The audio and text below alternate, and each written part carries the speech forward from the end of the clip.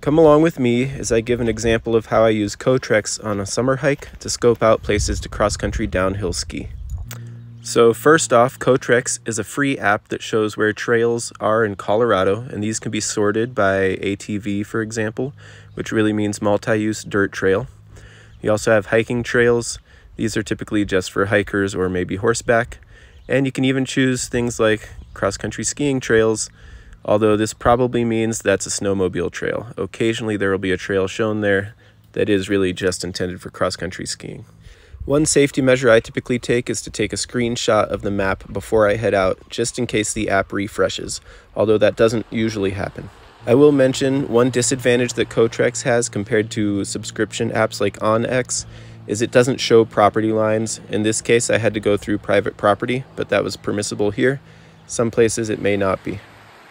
There's kind of an exciting amount of yellow that's starting to appear in the understory. Meteorological fall begins tomorrow.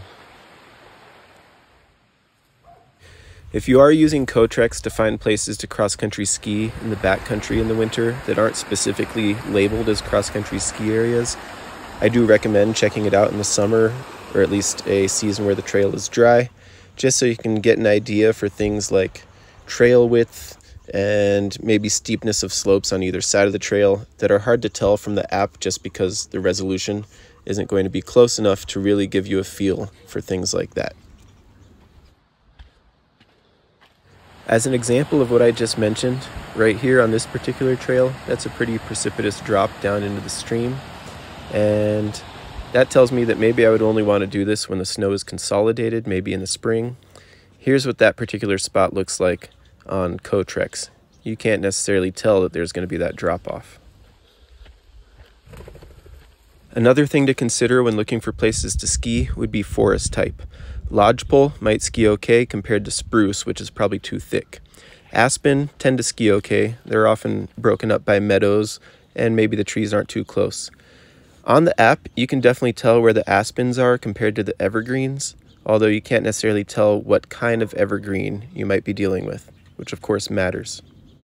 Something I'll sometimes do if maybe I can't get out and hike a trail in the summer, or maybe I'll just do this anyways sometimes, is I'll try to corroborate what I'm seeing on COTREX with the Google Maps app, which does have higher resolution.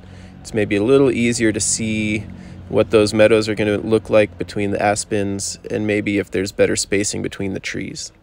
I still always end up coming back to COTREX though, because it shows where the trail is, and it has the topo overlay on the satellite image. And here, of course, is what that area on the map looks like in real life. Looks pretty skiable to me. Nice meadows, not overly steep. Just steep enough, especially in the spring.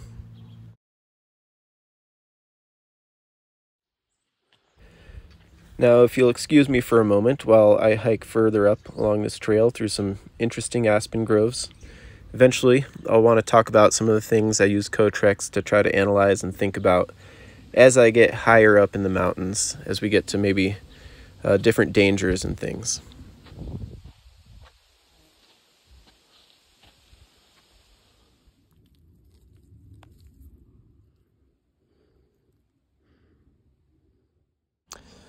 Alrighty, well, I'm finally approaching the top of this particular plateau, and looking at the map, I can see those topo lines tightening up. That tells me that there's a steep push to the very top. That does allow the views to open up a bit, but it also means that I probably only want to come up here maybe in late May or something. I don't know that I'd want to ski that particular slope, but at least I could hike up it when the snow is consolidated. I think that come late May, there wouldn't be much snow at the low elevations, but up here around 10,000 feet with cold sinks like the one you're looking at right now, I think there would still be a few feet of snow to come up and skip around on with my cross-country skis. Now take just a few moments to share the summit with me. Kind of cool seeing these big bushes of crawling juniper. Don't see that too often.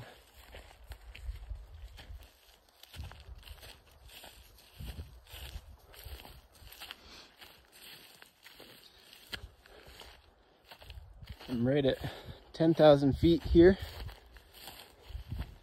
And looking out towards the northwest, here in the northwest part of Colorado, you can probably see some parts of the valley down there that are about 4,000 feet lower than where I am right here.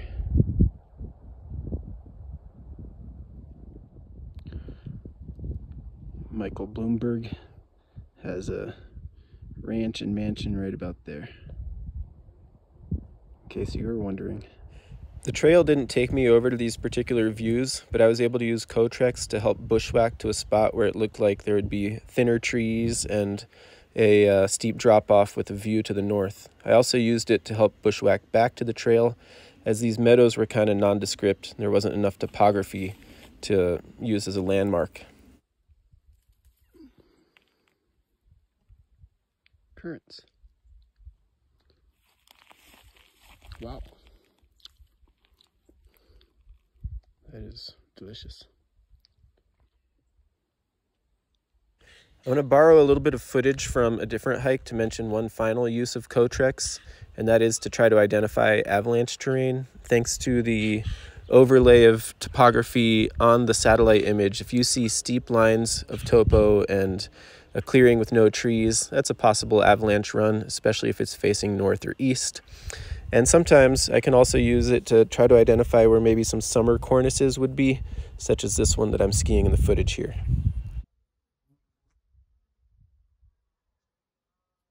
So anyways, thanks for joining me on this hike. If you use COTREX or maybe a similar app, especially if it's free, feel free to drop a comment explaining how you use it. I'm sure I've left some stuff out.